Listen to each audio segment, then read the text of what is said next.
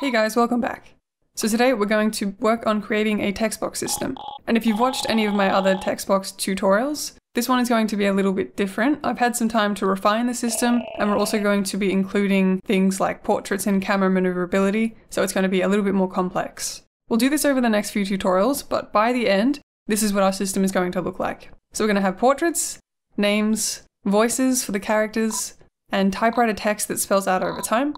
And we'll also include this camera maneuverability, so you can move it to a specific location or character. Now, the first thing I'm going to do is, so just like our inventory, we're going to be drawing the text boxes on the GUI layer because it's going to be in a fixed location on the screen and we don't want it being an object kind of in the room. We want it to be something that is just being displayed to the player. And what I'm going to do now is actually resize the GUI layer to be at the same size as our views in our rooms. And this is going to sort of mess up a little bit of what we did with the inventory. We're going to have to scale it. And that's just because the GUI layer is usually not the same size as the view in your room. It's the same size as the game window itself. And remember, we were kind of scaling our game up by 2.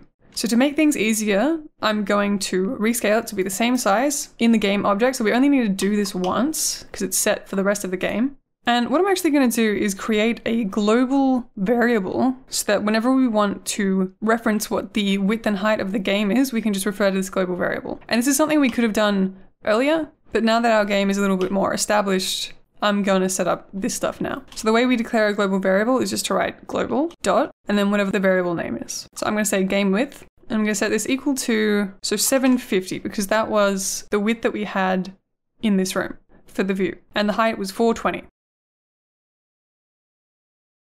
All right, and now let's set the GUI size to be equal to that. So display set GUI size, and then we have to write global.gameWidth. So you have to write that every single time you want to reference the global variable. So, and the height, global.gameHeight. All right, so now the GUI layer is resized. So now we don't really need these anymore in any of our objects. So before, when we were just getting the display width and height, we can now just reference this variable right here. So I think we were referencing that here when we were drawing the fade. So instead of having GUI width and height, we can just write global game width and global game height. And you can do that in all your objects so that now if you ever changed the game width and height, you can just do it from within here and they'll all be accessing the same variable. So if we run the game now, you'll see what I mean about the scaling. So now the GUI width and height is at the same resolution as the rest of the game. But if you remember in our inventory, we were actually scaling it up by 2 to fit that GUI size that we had before that was twice as big. So now we can just scale it down to 1, just like that. And when we run it now, that should fix the inventory. There we go. And the fonts are all going to be a bit wonky now, so we might have to change some of those sizes, but I'll let you do that on your own. Just resize it to something that fits nicely. All right, now that we've done that, let's get started on the actual text box. So what we'll have to do is import a few new assets. So I've left a link to my ones in the description.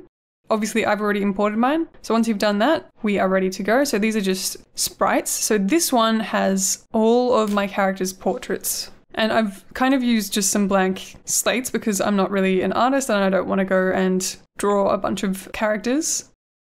So I've just used some free assets as usual. But basically, so to do it the way that I have, you'll just have this one sprite and every frame will be a new person. And when it comes to drawing the appropriate portrait, basically a character is going to set its image index to the appropriate frame. So I've also got a portrait frame. So this is what is going to be drawn over the character portrait. And this is what's going to be drawn under the character portrait. And then this is the text box itself.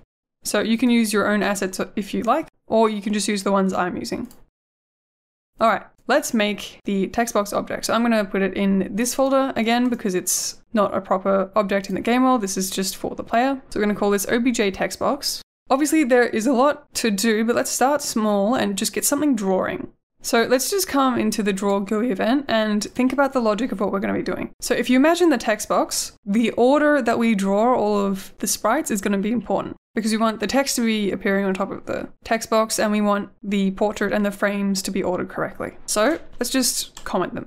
Firstly, let's just draw the text box itself. Then let's draw the very back of the portrait. Then the portrait itself, the frame, then the name box that the name is going to display in. And then for the text portion of this, we're going to draw the name on top of the name box and then the text.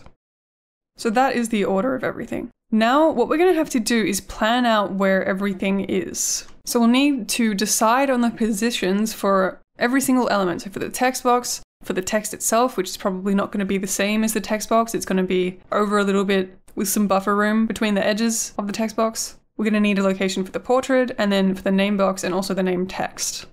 So for example, let's think about where the portrait is. So we're going to have to do some maths here. So the entire text box is in the center. So what we're going to have to do is firstly, let's get half the width of the GUI layer. So half of that global game width variable. And that puts us in the very center. But if we start drawing from there, because the anchor point is at the top left, it's just going to draw it right there in the center. So we're going to need to put it over a bit. So we're going to need to subtract half the width of the text box. And then we're going to need to subtract half the width of the portrait to get it to where the portrait is. All right, so let's come into the create event and set up some variables for this. So firstly, I'm going to make some variables to store all of our sprites. And this is just so that we can keep it consistent if you have named it something else. So I'm going to go box equals to the text box, frame, portrait frame, and name box for the name box.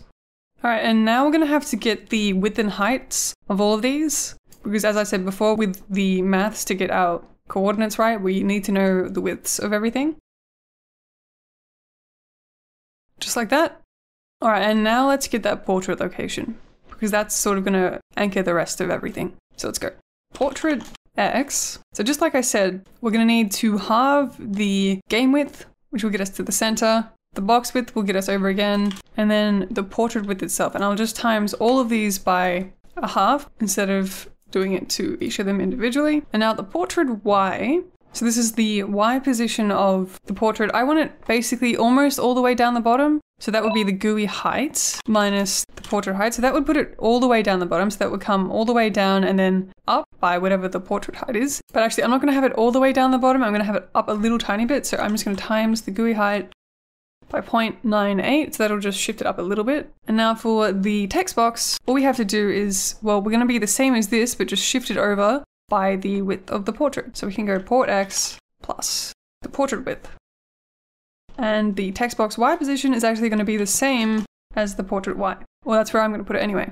And for the name box, I'm also going to put this at the same X position as the portrait. And for the Y, I'm going to have it at box Y, and then we're going to shift it up by whatever the height of the name box is. So we just subtract that. All right, so let's draw these. So now we've got the positions for all of them. So we can draw this. So let's go draw sprite. So the box, the frame is just 0, and then box X, box Y, and then we draw the back of the portrait. So the frame, we called it. Now for the back of the portrait, remember that that is frame 0 in this, and then frame 1 was the top of the frame. First we draw frame 0, and this is just going to be at the portrait X, portrait Y. And basically this is the same for this one, but the frame that we're drawing is frame 1. And for the portrait, so we're drawing the portrait, but now what frame are we drawing, right? So this is going to correspond to what person is talking. So we're going to need to set up a variable, and I'll just call it portrait index, and I'll set it to 0 for now as the default. So that will get the first frame. And then we need, again, port X and port Y. All right, and finally we draw the name box. All right, so now let's test this. So let's come into the farm room. I'm going to make a new layer that we're going to put all the text in. So let's just put it here on top of all our other objects, because we want the text to appear on top of this, but probably below any transitions that we might have. So we'll put it in here, and let's just drag in the object. So when we run it, it doesn't matter where we put it. It's always going to draw it on the GUI layer in the same spot. So hopefully, because of all our scaling, it will put it right in the center for us.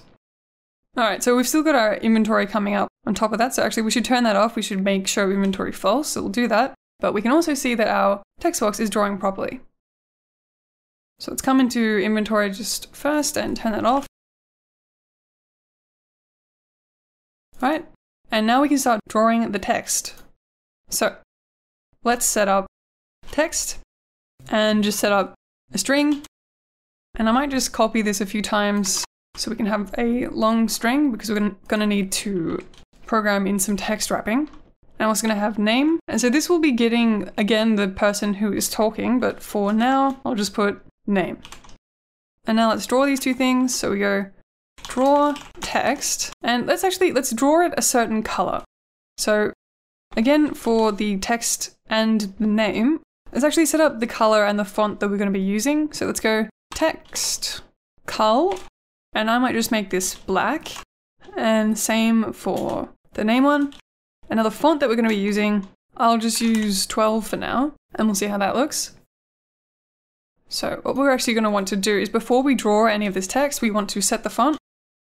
So now we need an X and Y position for the name box and for the text. So now, like I said, this isn't going to be exactly where the name box and the text box are. It's going to be over and down a little bit. So we're going to need buffers.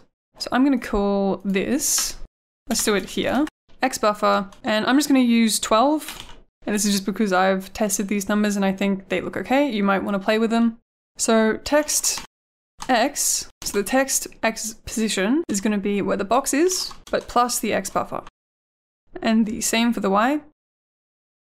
And now for the name text X. So I'm going to have it drawing from the center of the name box, and you might be thinking that this is going to look really weird because it's going to be aligned at the left and then drawing in the center. But what I'm going to do is when I'm drawing it, I'm going to change the alignment so that it's center justified.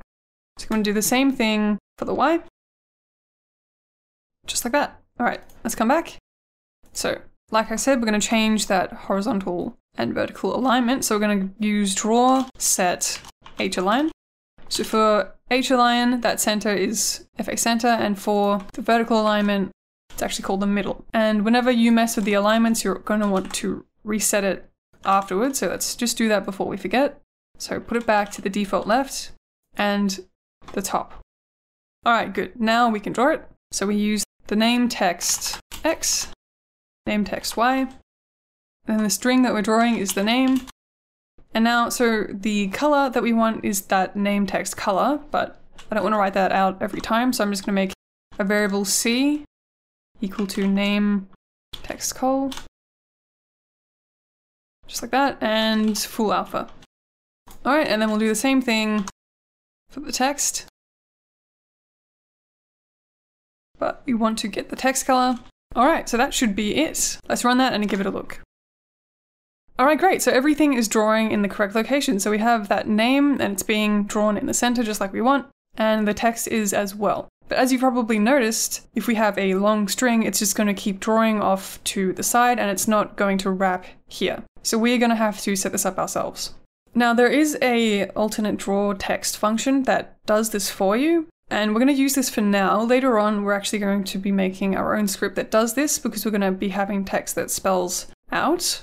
But for now, let's just use that other function. So it's just draw text ext color. So this ext is just sort of like extended. So this is a similar function, but it's going to wrap the text for us. So for it to wrap that text, it asks for 2 more arguments. So it's asking for a width. So this is the max width that the text can kind of go to before it will wrap it to the next line. And then the separation is going to be how far apart the lines are. So I think we've actually used this in our inventory already, so that should look familiar to you. But let's also set up some variables that we can put in for this. So I'm going to come back to the create and I'm going to set a max width for the text. So text max width. And if you think about it, so the maximum width that the text can be is going to be, so the text box and then minus 2 of the X buffers because we need that X buffer on the left and then the X buffer on the right. So we need to times that by 2. So it's going to be the box width minus 2 times the X buffer. All right, and for the height of the text, what we are going to do is just get the string height of just some capital letter of the string.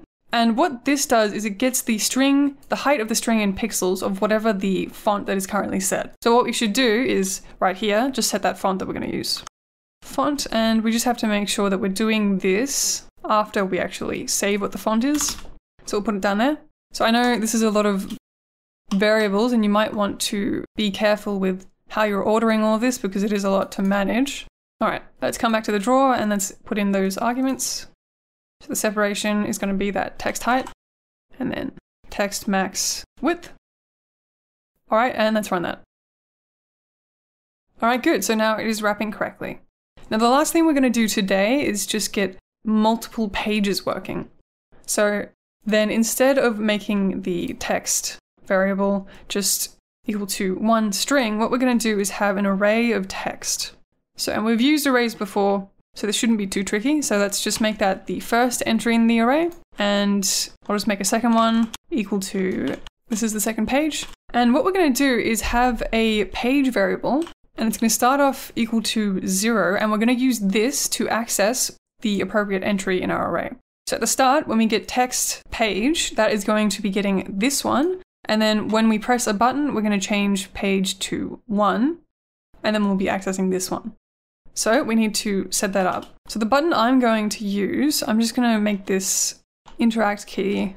So I'm going to make this equal to the key itself. So you could put VK spacebar or something. I'm just going to use the E key. So before we set up the key presses, let's just come into here. So instead of accessing text now, we're going to be accessing text page. Now let's come into the step event and let's see if we press the interact key.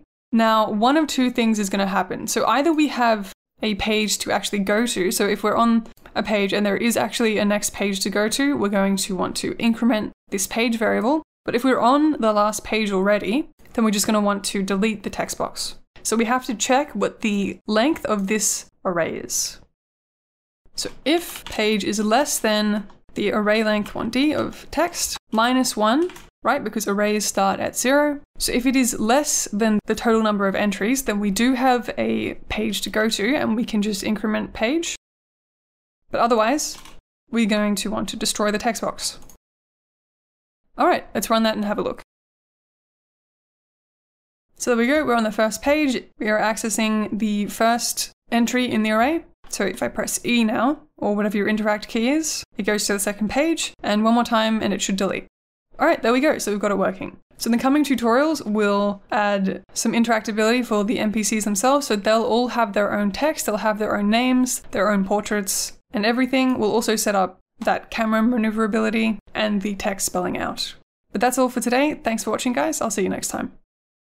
As always, I'd like to thank everyone who is supporting me on Patreon to make these tutorials. And special shoutouts to Adrian S., Amy Sarah, Antonio Capo, Colin McLernan, Cursed Toast, Danielle Hargrave, Doan Techbin, Fasco, Ian Seckington, Max Molinaro, Ricky C., Semi-Metal Alchemist, Semi-Myth, Straya Moon, Stuart Wells, The Great Poultry, Thomas M., and XD Game Studio. I hope you guys are well, and I'll see you in the next video.